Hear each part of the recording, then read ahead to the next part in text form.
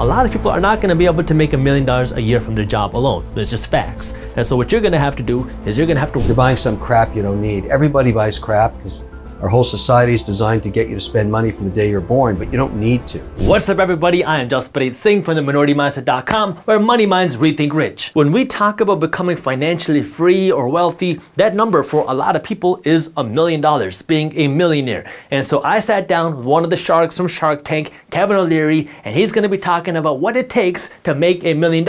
And let's jump right into it. We've been seeing a massive boom in the retail trading and investing space. How should a young person invest their money? Because your mother clearly was big on dividend stocks, things that pay interest. Is that the best way to go forward now for a young person?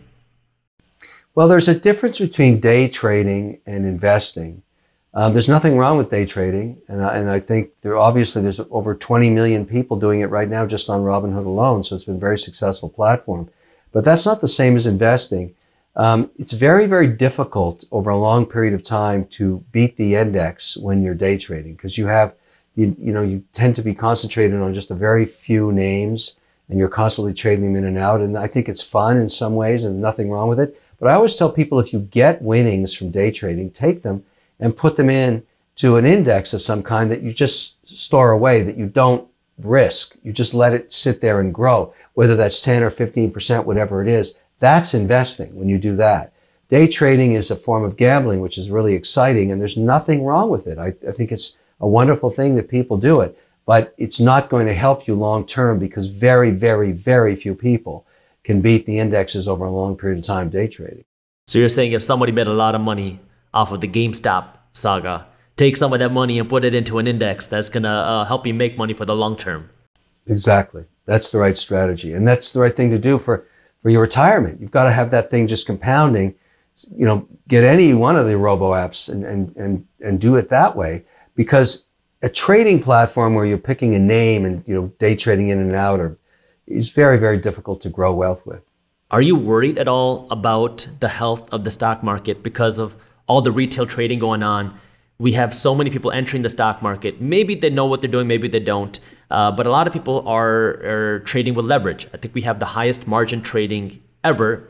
And a lot of people are coming into the market with very high expectations, hoping to double their money in a very short amount of time.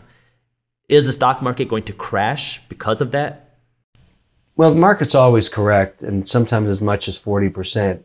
I don't see that anytime soon because we have a very, very buoyant economy and we're about to get $1.9 trillion stimulus package, and now a rumor of a $3 trillion infrastructure package. That's a tremendous amount of stimulus. So, asset classes like stocks are likely to do well during that period. But there are times when markets do not do well, and you have to live through that. It doesn't bother me that, people are actively day trading. I have no problem with that. I think that, it's just bringing more people into the educational side of investing. And I'm not sure that we're going to have a crash anytime soon. Nobody knows with certainty. But my point is, these are environments that are very good and very productive for stocks. And so my anticipation is they will tend to trend higher. So what advice would you have for someone who is new into the workforce, in their late 20s, early 30s? What should they be doing? Would you follow your mom's advice, your mother's advice of a 20% into the stock market, into an ETF, or what would you recommend? Well, I have some basic rules. I always say this: never more than 5% into any one stock. So if you look at a portfolio, you never want one stock to represent more than 5% of it. You never want a sector like energy or technology to represent more than 20% of the portfolio. And have some allocation to fixed income. I'm currently 70% equities, 30% fixed income, because fixed income is very expensive these days, and I anticipate as interest rates go up, it won't do that well. But the point is, it provides stability. The whole idea of investing is diversification. You really want to be diversified. And so I use exchange-traded funds for that. That works for me. People can pick their own stocks if they wish. But, there's all kinds of different philosophies. But at the end of the day, if you want to build a nest egg, you've got to have the discipline of diversification and monitor your portfolio so that no one position gets too big. That's what happens to people that really get blown up. They don't follow any diversification rules and they end up with one or two stocks representing 40, 50, 60% of their net worth. And when they correct, they get killed. Can somebody still follow the model today and become wealthy? I mean, we're in an environment where a lot of people, millennials especially, are having a tough time being able to pay their rent. They're having a tough time just being able to get by. How does someone who's now essentially living paycheck to paycheck start putting aside money to invest and become wealthy? Do these kind of rules of thumb still apply today? They do, because the majority of people, and obviously there's exceptions to every rule, but the majority of people spend too much money on crap they don't need. I've noticed that for years. And so I'm very disciplined. You know, I don't buy clothes I don't need, I don't wear. I learned that from my mother. I wear the same. I've got 25 of these suits, 25 of these ties, 25 of these shirts. I do a huge production run. This is my Shark Tank outfit. I also wear it all the time. It's sort of the same. I don't have to choose what I'm going to wear each day. I already know. And it sounds boring, but it really works for me, and I save a ton of money. And so, you know, I'm still saving money when I can. I don't see any reason to waste it. So there's a lot of change in behavior to save money. I can guarantee you don't need to buy 3 coffees a day at $7 a coffee. That's a total waste of money. You see that all the time. Yeah. And people go out and pay $25 for lunch. How dumb is that? I mean, I don't do that. You know, it offends me. It's bad karma to just waste money like that. So I'll bring some lunch with me. I can't stand spending $7 for something that cost 18 cents to make. That's so stupid. Yeah, you know, I think a lot of people look at America, United States, as one of the richest poor countries in the world because, so I'll give you an example. My grandparents from the state of Punjab, they were refugees because the state was severed and they lost their homes, they lost their family, they lost their land, they lost everything. And my grandfather came to his new home running with no shoes on. And so they were raised with the discipline of you don't need a bunch of stuff in order to survive. You kind of learn to live with very little. And so I was raised with them. And then when I was going to school, and just the basic things, like I would go to lunch with a brown bag, and I would make sure that I had to take my brown bag home the next day because I would use the brown bag for the whole semester. You know, it's the little things that, you know, we're in such a rich country where we don't realize that maybe we're being wasteful. And I think, you know, so it sounds like that's what you're saying is we're spending a lot of money on things we don't need. We have just so many luxuries, a higher standard of living, which is causing people to live broker. Well, the average salary in America is about $56,000. And so there's no question in my mind you can cut 10% of your costs. You are wasting money on something. You're buying a 3rd pair of jeans you don't need. You're buying a 5th pair of sneakers you don't need. You're buying some crap you don't need. Everybody buys crap because our whole society is designed to get you to spend money from the day you're born, but you don't need to. It's not necessary. In fact, less is more. There's something beautiful about having a minimalist life and having things that you really cherish. And that was also my mother's philosophy. She would save up for a whole year to buy a Chanel jacket and buy nothing else. And I mean, that was her whole thing. I want to own this jacket for the rest of my life. And when she passed away, there was a huge fight amongst the women in the family trying to get her collection of Chanel jackets, which she'd only buy one of every 2 years. But she bought the highest quality items and not a lot of them. That was her philosophy. And I think that really works. So now it looks like, you know, someone wants to become wealthy in this day and age. First thing you got to do is you got to cut some of the expenses. Second, continue investing your money just like your mother told you to do, your mother did, and like how you said. The third thing is now, what about in terms of making money? Because you built your wealth as an entrepreneur. And obviously now things are very different because we're in a very technological age. If you were stripped of everything, all of your money today, your fame, what would you do to rebuild your wealth? I would go back to what I know. And you know, I'm a salesman, I'm a marketing person, I've been my whole life. I would go back and find a product or service or a company that required a good salesperson, and I would go work. I mean, that's what I'm used to. I mean, I've been working, you know, I took some time off right after the liquidity event, the learning company, but I went right back to work and never stopped. And today, you know, I have a very, very busy schedule doing a whole wide range of things, but there are things I want to do that I really enjoy doing. But I'm basically at my core a marketing and sales person. So that's what I would rely on. I think those are the hardest jobs in the world because salesmen are the only people, and saleswomen too, that start at 0 each month and have to build back their business. You always start the next month at 0. And then you have to go sell again. And you can't even have a company without a great salesperson. You have to sell, sell, sell. That's how it works. What about cryptocurrency? A lot of people are now jumping into cryptocurrency. Do you think that cryptocurrency, Bitcoin, is the future? Is that a way for someone to now build wealth quickly? Well, it is, but it's, highly valued now. I have a 3% allocation in Bitcoin in my own portfolio. I have 5% weighting in gold. So I look at it as a property, and it's performed very, very well. But, the point is, Bitcoin is it's a very, very early nascent asset class, a lot of issues with it. The one that's cropping up its head right now that people should be, concerned about is institutional clients do not want to own Bitcoin mined using coal to burn for electricity. And that kind of defines much of how Bitcoin is mined, particularly in countries like China, where, they're not compliant on human rights issues. They're not compliant around tariffs. They've got all kinds of issues there. And so there may be a premium coming into this market where original virgin coin that's not mined using coal, that's mined sustainably with hydroelectric or some other form of sustainable energy, are going to be worth more than the blood coin mined in China, which is where the majority of coin to date have come from. I also see that now you've also jumped onto YouTube. Welcome to YouTube. Is that a feasible way, do you think, for now someone who is looking for a creative way to make money to do that? I think so. I think everybody that wants to play as an entrepreneur going forward after this pandemic has got to have a direct-to-consumer digital strategy. I mean, even if you're just B2B, business to business, you still need a digital strategy. The whole world is pivoted to using technology to communicate with each other and sell products and services. And so you're going to have to learn how to use social media, how to actually build websites or at least manage that process, so that you get something very compelling for people to see your product and service and buy it direct from you. That's the new model. All the companies that I'm invested in that survived to figure that out. And so that's a new change in the American economy. And also, there's no barriers to entry for that. So you're going to have lots of competition from Mumbai, Shanghai, you name it. If you're not willing to work 25 hours a day, 8 days a week, they are, and they'll kick your butt. Yeah, that's the epitome of an entrepreneur right there, right? You have to be willing to work all the time. Yeah. So you now have been investing in dozens of companies on Shark Tank. How many companies do you now have an ownership or stake in?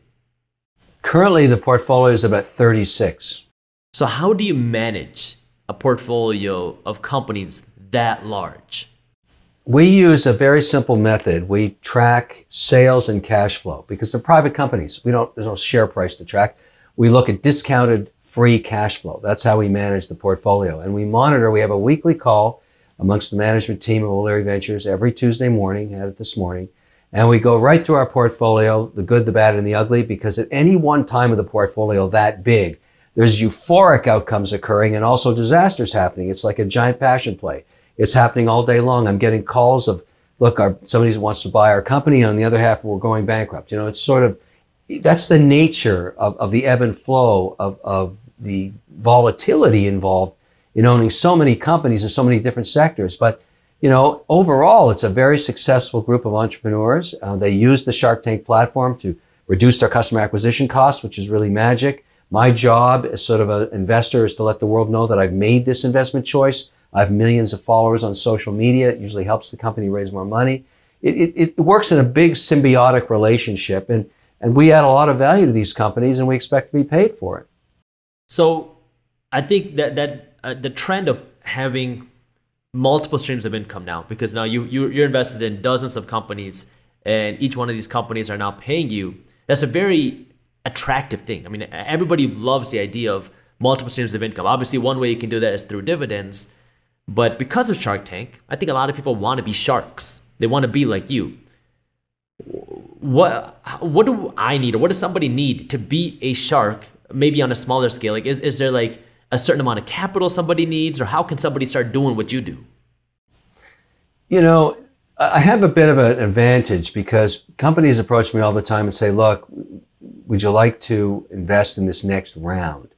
And I say, I have, your round means nothing to me. I know what I bring in value.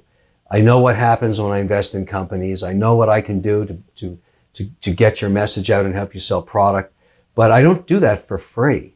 So if you want me to be an investor, let's negotiate a very attractive package that aligns my interests with yours. Now that may be through royalties or warrants or convertible debentures or straight equity or straight debt. There's a wide range of different, outcomes and structures, but I don't want to be viewed as just another investor because I'm not. And it may sound arrogant, but the facts are I can change a company's trajectory just using my team and my millions of followers to get the message out there, not just domestically, but globally.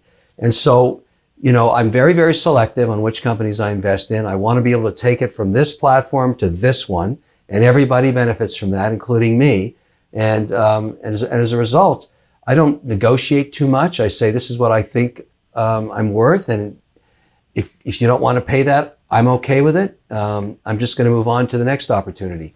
And that sort of may sound arrogant, but my best salespeople are the men and women, my CEOs. When someone comes to me and says, look, we'd like to make you an offer to invest, I say, why don't you just talk to some of my CEOs and see what value I bring?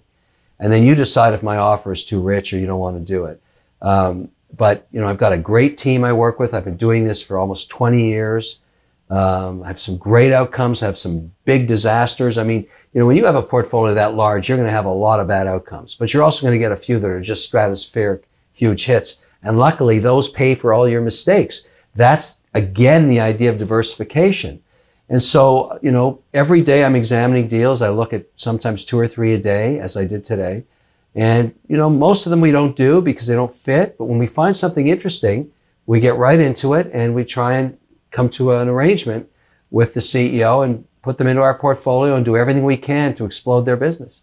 It's interesting. You mentioned your mom and the importance of dividends to your mom. Anybody who watches Shark Tank knows how much you like royalties. Is that partially influenced because of your mom, or is there a different reason why you are such a big fan of getting royalties out of your deals? No, it's probably, again, from my mother. She always said, you need to get paid while you wait. That was her mantra. Get paid while you wait. Because either she owned a stock with dividends or she owned a bond with interest. Getting paid while you wait was her whole thing. And never spend the principal, just the interest. That was the other lesson she taught me. So my portfolio is like a chicken on a spit dripping cash. Everything pays me something each month. And that's how, we perform at the operating company. We look at our cash flows every single week. It works for me. Remember, in venture investing, it's not return on capital that matters. What matters is return of capital. You haven't made a dime until you get your principal back in a venture investment. And that's very hard to do. So if I use a royalty, great. People say to me, oh, royalty, why don't you just do equity? Because a royalty is even better than equity. When the company gets sold, the acquirer, if I have a perpetual royalty on board, comes to me last and says, how do we buy out this royalty, or how do we incentivize you to work for us going forward and continue the royalty? Both outcomes I really like. But I'm staying in the game. Cash is flowing. As I always like to say, what matters in business is cash flow. Just say it like that. Cash flow. That's what matters. Cash flow, exactly. If you don't have any cash flow, it's no go. You're not going to make any money. It's that simple. I love that. I love that. So a lot of people look at you on Shark Tank as this mean, cold-hearted person. I mean, when I told my mom that I was doing this interview, she's like, oh, you're interviewing the mean person. And so I want to ask you, are you this person with a cold ice heart, or are you a big teddy bear that people just don't see on Shark Tank? Well, I'm the only shark that tells the truth. I don't worry about your feelings. I worry about your money. And I think it's so disingenuous when, Barbara or Lori says, look, you keep going, you keep mortgaging your house. I'm not going to invest in it, but I think what you're doing is just wonderful. I don't say that. I say your idea has no merit. It's going to go bankrupt. You're going to bankrupt your family. You're going to zero. It's a terrible idea. Why don't we deal with it right now? Why don't you take this behind the barn and shoot it and start something else? Because it's a horrible outcome for you if you completely put your family in debt because of your really horrific idea. Now, you may not want to hear that message, but it's still the truth. And if you think I'm bad, wait till you see what happens in the real world afterwards. Bad ideas go to zero. Whether I tell you that or not, that's just a fact. So it's better that I just deal with the truth. And this again goes to something my mother taught me years ago. She said, always tell the truth and you'll never have to remember what you said. And that is why I do that. You know, it's sort of, I don't have to remember the truth. It's going to be the truth when I told it to you, and it's going to be the truth 10 years from now. It's still the truth. If you lie to people, you're going to get caught in that lie and you're going to trash your relationships with them. So I'd rather just deal with the trauma right there and then they call me the mean one. I'm the nicest guy because I'm the only one telling you the truth. You know, the only reason Barbara gets to the set each year is I buy her a new broom.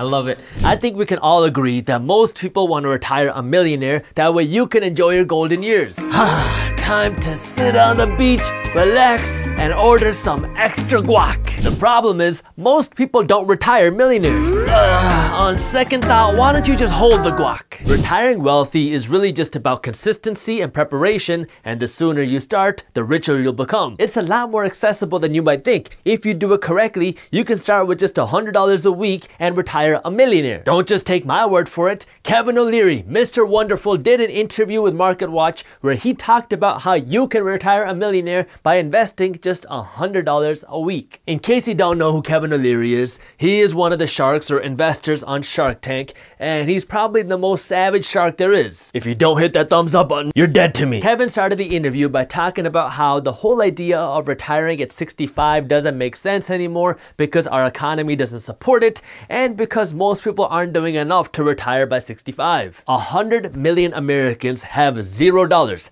nothing invested for retirement right now, and this became painfully true during this 2020 pandemic. As soon as the economy shut down, people panicked, not because they were worried about what was going on with the pandemic, but because so many Americans were living hand to mouth. They made $1 and then they spent $1. And actually for a lot of Americans, it was you make $1 and then you spend $1 plus a quarter with the help of your credit card. When the economy shut down, lots of businesses that Kevin O'Leary is a part of and invested in were trying to get money or loans from the government, and that's when he found out that a lot of the companies that he's investing in have these business owners that have great companies, but these business owners have no money invested or saved for retirement. That's why, according to him, the first step to getting that $1 million is by doing what he calls the 90-day test. Look at every dollar and every penny you earned over the last 90 days. This could be from your job, your side hustle, your business, your investments, whatever. Add up all the money you made over the last 90 days. Then do the same thing with your expenses. Pull out your bank statements and your credit card statements and add up all the transactions you made over the last 90 days and look at how much money you spent. Now compare the two numbers. Most people are spending just as much money as they're making,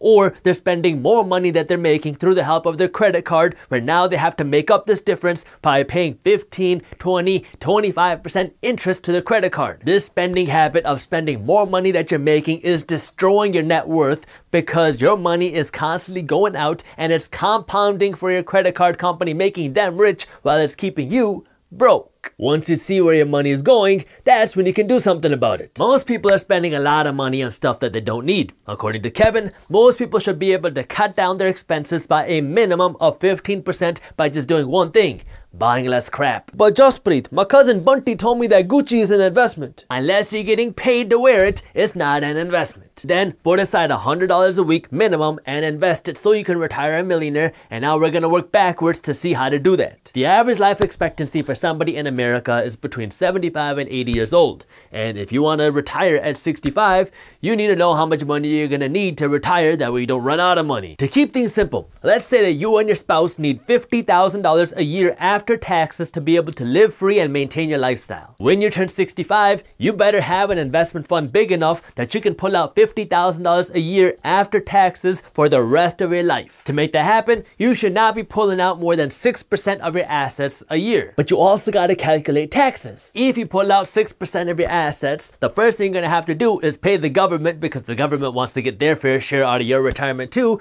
So if you pull out 6% of your assets, you're really only going to keep 4% because 2% is going to go to the government. I know all these vague numbers are getting confusing, so let me put some numbers on this so it makes more sense. If you need $50,000 a year after taxes to maintain your lifestyle, That means you got to be pulling out something like $75,000 a year before taxes. That way you're left with $50,000 after taxes. This $75,000 that you're pulling out a year should not be more than 6% of your total assets, because you want to make sure that your investment fund, your whole nest egg, is going to last you for the rest of your life. So if $75,000 is 6% of your total assets, then you do $75,000 divided by 6%, and this tells you that you will need $1.25 million in order to be able to live your life for the rest of your life at this lifestyle. There's other ways to fund your retirement besides just having a big nest egg. You can invest your $1 million into something that produces cash flow or passive income like real estate, but you got to just find what's right for you. Now that you actually know how much money you need, how can you start off with $100 a week and turn it into $1 million?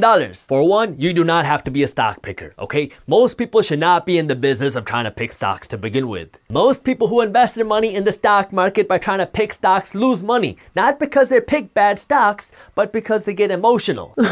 Tesla, I love you, but why does your stock keep breaking my heart? The way that a lot of newer investors who don't have investing experience invest in stocks is they buy into a company that they think is cool, and then the stock starts to go up, which is great, and then something happens, the stock goes down for a little bit, and now you see your portfolio in the red, and now people start to panic, they get worried, they get anxiety, and so they panic sell their stock because they cannot stand seeing their investment at a loss. There's a lot more to investing in stocks than just picking good stocks. A simpler way to invest your money is to invest the bulk of your investment money into a low-cost index fund that just matches the market, and then use a little bit of your investment money to invest into individual companies and stocks that you like. An index fund is a fund that invests into a bunch of different stocks. Now, instead of you trying to pick the best company to invest in, you can invest your money into this fund, and this fund is now going to invest into a bunch of different stocks, so now you're getting exposure to a whole bunch of different stocks instead of just one. Back in the day, the common way to invest into a fund that gave you exposure to a lot of stocks was by investing your money into a fund that was managed by a very experienced but very expensive money manager. These are called actively managed funds, and they have their place, but they are very expensive, and there are better options now. Your money manager is going to take a big chunk of your assets every single year, whether you make money or you lose money, and if they make you money, they're now also going to take a quarter of your profits. And if that wasn't bad enough, the vast majority of money managers cannot beat the market over the long run. So you're paying huge fees to get average returns. That's when low-cost index funds came into the picture, which allow you just to invest into the stock market. So if the stock market goes up, your index fund goes up. If the stock market goes down, your index fund goes down. And now you don't have to worry about paying a whole bunch of money to an expensive money manager. There are funds that you can buy off your stock brokerage that will give you exposure to literally the top 500 companies in the stock market. So when the stock market goes up, so does your fund. Now the bulk of your money is going into your investments instead of your money manager's pockets. Are you guaranteed to make money? No, investing has risks. You are never guaranteed to make money when you invest. You might even lose money, which is why you should always do your own due diligence and never blindly listen to a random guy on YouTube. But let's do the math using some historical numbers. If you invest $100 a month, that's $5,200 a year. Goldman Sachs did a study where they looked at the stock market over a period of 140 years, and what they found is that over any 10-year period, the stock market grew by on average 9.2%. Past performance is not a reliable indicator for future performance, so let's say the stock market continues to go up on average over the long term, not by 9.2% a year, but by something like 8% a year. Now you're investing $5,200 a year, and you're getting an 8% return on your money every single year on average. And if you start this when you're 25 years old and you do this until you're 65, your $100 a week will grow from $100 a week to more than $1.4 million. This doesn't mean that the stock market is going to always go up. This number factors in the fact that sometimes the stock market is going to go down and sometimes it's going to go up big. So it's the average. If you are older and you have not started planning for your retirement or putting money away for your investments, you're not out of luck. You just have to be more strategic. You can be more aggressive with your investments. That way you can try to get a better return on your money, or you can try to earn more money. That way you can double or triple, maybe even quadruple your weekly investments. The best case scenario is to obviously start investing as soon as you get your first job. But the reality is most of us are never taught about money or investing when we're growing up. I was the same way. That's what pushed me to start Minority Mindset. You have to make do with what cards you're dealt. Then you gotta understand the numbers, work backwards, and make a plan to make it happen. Before we jump back into the video, I do wanna let you know that if you are interested in learning more about how you can be a successful stock market investor,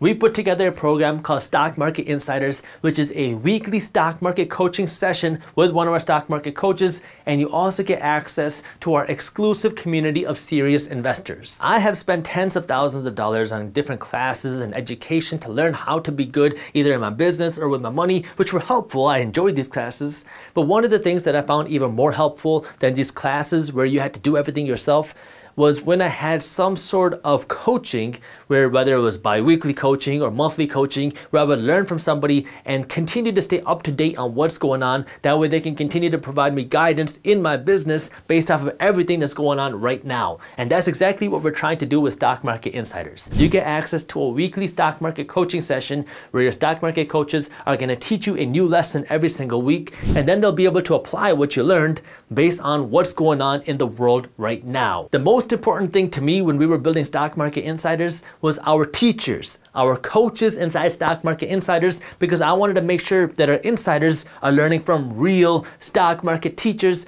not just people who can put up a fake social media front. And so our coaches inside Stock Market Insiders are people that have been investing their money for years. These are people that have had great returns, and these are people that have the money to show their returns. And so we're talking about people that have at least six figures, if not millions of dollars in the market. And in order for them to be a coach, they've had to prove their success. So every week you get access to a live coaching session, you can ask your questions, and you get access to an exclusive community. And the best part is this is a very affordable program. It costs less than the price of a dinner for two, and you can try it out before you buy it. I know you're probably skeptical. I'm skeptical before I spend any money on the internet. That's why we have a free 10-day trial. That way you can try out Stock Market Insiders. You can see how it works. You can attend the live coaching call. You can join the Discord community. That way you can chat with other investors, and then you can decide if this is right for you. So if you want to learn more and see how you can get started with your free 10-day trial for Stock Market Insiders, I'll put the link to how you can do that in the description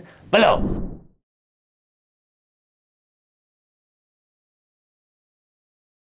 There are four general ways that you can become a millionaire. The first way is you can be given this money. Maybe you win the lottery, maybe you win the genetic lottery, you have rich parents, or you have a rich uncle who just gives you $1 million. I can't help you out with who your parents are or who your rich family members are, so I can't give you much advice there, but that's one way that you can become a millionaire. Number two is you can make $1 million from a job if you have a very high-paying job. If you are an executive at a very big company, if you are a super high paid professional, maybe a super high paid doctor, you can make $1 million. Now, again, this isn't something you can really do in a year, and this isn't something that I'm going to be talking about in this video, but it's another way that you can become a millionaire. Number three is you can become a millionaire through a business. If you want to make $1 million in 1 year, then you have to generate $2,740 a day. Now, we have 365 days a year, so if you do $2,740 a day times 365 days, that's $1 million. So this is assuming that you're making your $2,700 a day every day a week, including weekends and including holidays. So if you sell a product and you make $10 per product, that means you have to sell 274 products a day if you want to make $2,740 a day, which would make you $1 million in 1 year. Or if you want to make $1 million a year from your investments, and let's assume that your investments are paying you a 9% annual return on your money, in that case, you have to have invested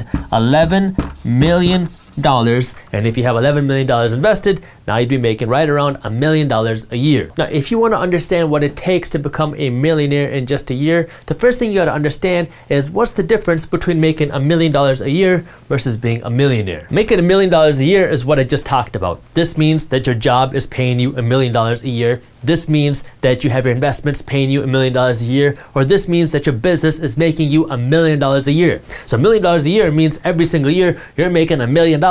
Being a millionaire means that you are worth $1 million. The way that you calculate this is you take your assets and you subtract your liabilities, and then that gives you your net worth. So if you are worth $1 million, then you are a millionaire. So now you can add up your assets. Let's say you have $100,000 in the bank. You own your home worth $300,000. That's $400,000 worth of assets.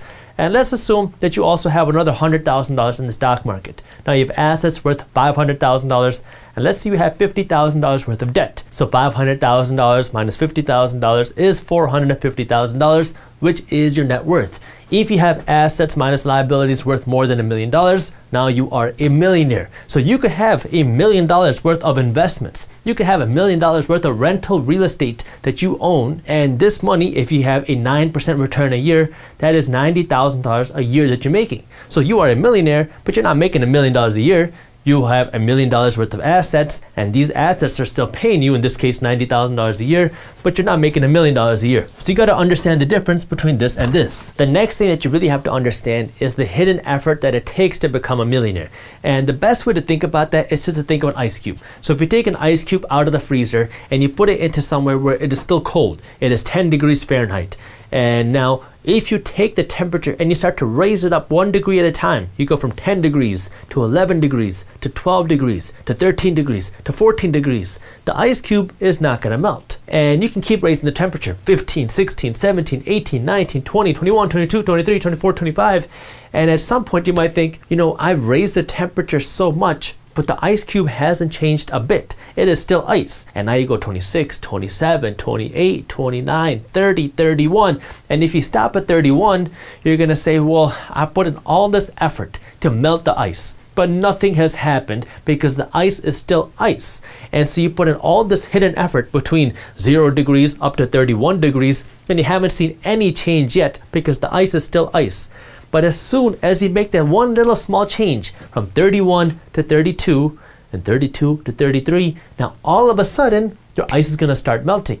And so all you had to go was just that one kind of little degree more, and now you hit that breaking point. You hit the melting point, and now this ice is gonna turn to water. And so the way to becoming a millionaire works the exact same way. You have all this hidden effort that you're gonna have to put in, all this hidden work that you're gonna have to put in that you might not see kind of where the results are, but as soon as you hit that breaking point, as soon as you hit the melting point, that's when the results come in. Like one person could be worth $999,000. They could have $999,000 worth of investments and still they're not a millionaire. And another person could be worth $100. For this person to go and become a millionaire, all this person has to do is get another $1,000 and now they're a millionaire. But for this person to become a millionaire, now they're gonna need essentially a whole $1 million. The thing that everybody sees and that everybody gets excited about is how you go from $999,000 to $1 million because now you're a millionaire. But the hard part and the thing that requires all the work is how do you go from here to here? The final steps are gonna happen faster and easier. And as you get closer to here, yeah, you'll be able to see much bigger returns in a year and go to that $1 million level.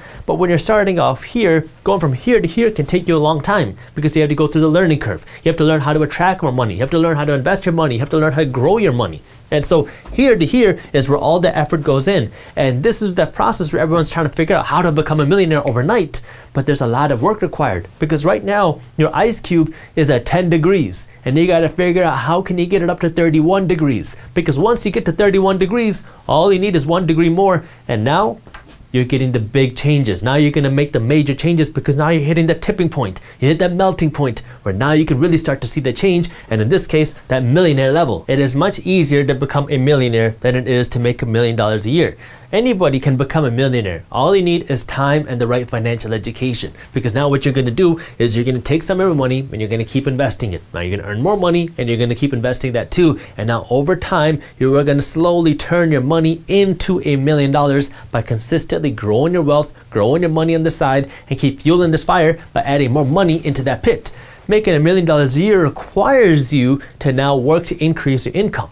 Now, a lot of people are not going to be able to make $1 million a year from their job alone. It's just facts. And so what you're going to have to do is you're going to have to work to earn more money. Even 2 jobs are not going to cut it for 99% of people. So if you want to make $1 million a year, you're going to have to start your own business. You're going to have to create your own product, and you're going to have to sell enough of this product to generate $1 million a year. So there's more risk required here, and you're going to have to do different things than just work in a job, but it is possible. But here, This is possible for anyone when you have the right financial education. The last thing that I want you to understand about being a millionaire before we get into actually what you need to do is there's a difference between being a millionaire on paper and actually being a millionaire. So here's an example of that. Let's say you go out and you start investing your money and you buy yourself this rental property, and you bought this property for a steal. You bought it for $150,000. Now 10 years go by, and let's assume that a lot of money flows into this neighborhood. You have new businesses coming in, you have a lot of people that want to live here, and now all of a sudden the property values in this area start skyrocketing,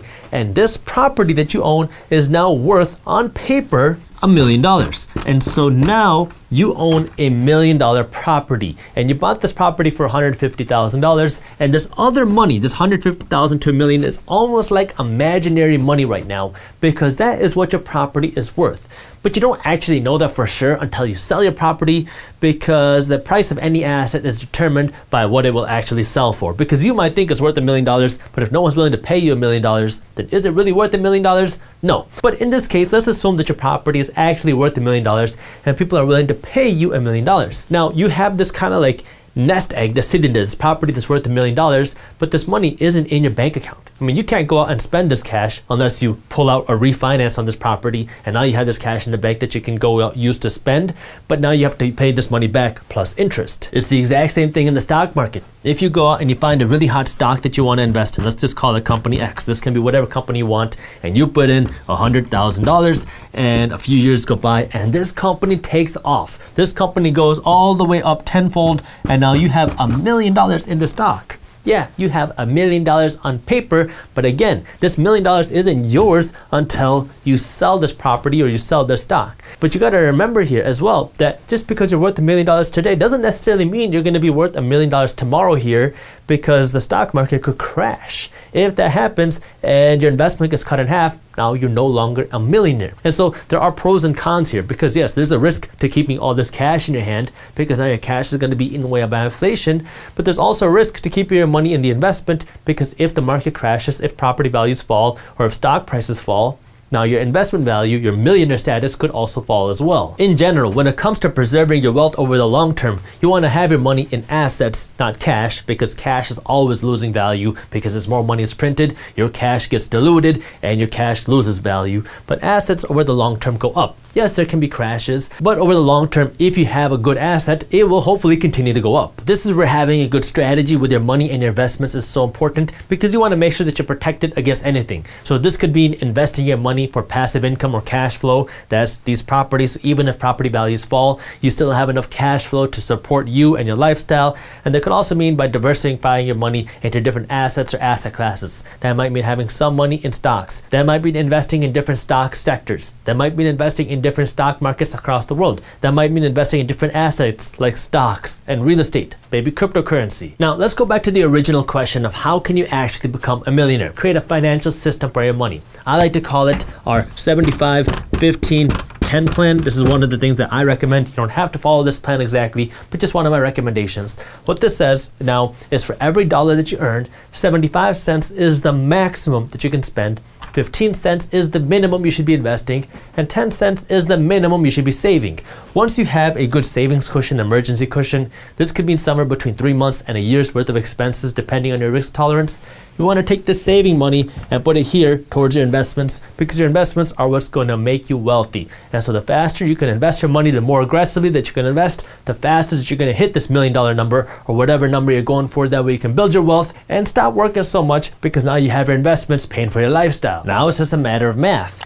If you can invest $625 a month and you can get a reasonable 8% return on your money, which is about the average stock market and real estate return. Sometimes you'll see more, sometimes you'll see less, but that's kind of a good average. If you can maintain an average 8% return in 31 years, you will be a millionaire. If you can invest $1,000 a month, now it won't take you 31 years, assuming you can get the same 8% return.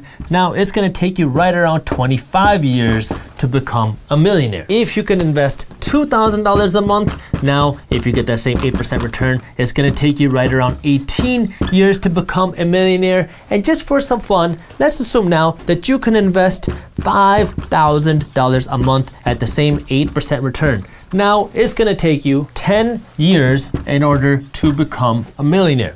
Now, obviously, it's gonna take more money for you to invest more money, and this is where, okay, you have a financial system. Now, if you wanna fuel this financial system, you have to have more money coming into your system. So maybe you're making money from your job, and you can invest somewhere between $300 to $600 a month, depending on what your income is. If you wanna start investing more money, you gotta start making more money. So if you wanna get to the $1 million figure faster, now you gotta start earning more money because you're already investing your money on the side to grow your income. Now, you could invest your money at a higher rate, but if you're working a job, you're not going to have the time to manage another full investment or kind of do these other active investments because you want to work to just grow your income instead of just trying to grow your $625 monthly investment. So the two ways that you can get to that $1 million figure faster is one, invest more money, or two, invest more aggressively. Now, investing more aggressively comes with more risk, and that might not be something you're interested in or want to put all the time in. So you might want to focus on how you can grow this pie, how you can grow the amount of money that you're investing, and the only way you can do that is by earning more money. So what's the solution? Earn more money, and now invest this more money. That way you can become a millionaire.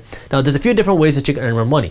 You can work harder at your job, you can get a promotion, you can try to get a raise, and if you do these things, this can give you more income that you have here that you can put more money towards your investments. Another option could be for you to get a certificate or to try to get a different job that's going to pay you more money, or if you want to make money outside of a job, now you can either get another job or you can try to start your own side hustle or side business. There are hundreds of ways for you to go out and earn more money on the side. I mean, our team even put together a list of 113 ways that you can earn more money outside of a job. If you want to read that article, you can do it on our website, theminoritymindset.com, and I'll also link it for you in the description below. But you really need to just kind of figure out where your passions are, something that you like, because if it's something that you like and something that you're good at, then you can make more money because you're actually skilled at what you're doing. The internet makes this more accessible than ever. Now, just because it's accessible doesn't mean it's easy, but you can create a brand around almost anything. You can create a brand around fitness, around finance. You can create a brand around cooking, around music. So if there's something that you like, you can build a brand around it. And if you can start to build a community or an audience, there are unlimited ways to monetize. You can do advertising, you can do sponsorships, you can sell your own products, you can be an affiliate for other products.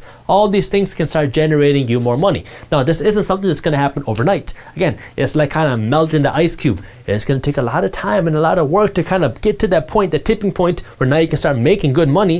But if you can put in that work, then it's a way for you to make money. And what you're doing doesn't have to be a digital company either. I mean, if you like making cakes, you can bake cakes and sell them to your friends, sell them to businesses and corporations when they have their events. And so you gotta just kind of figure out what you like and now turn this skill, turn this passion into something that can make you money. If you want to be a millionaire, you have to have $1 million worth of assets. For you to have $1 million worth of assets, you have to have some money. That way you can go out and buy assets. One way to get this money is from your job. But if this is not enough, or it's not going to take you there fast enough, you got to start making more money.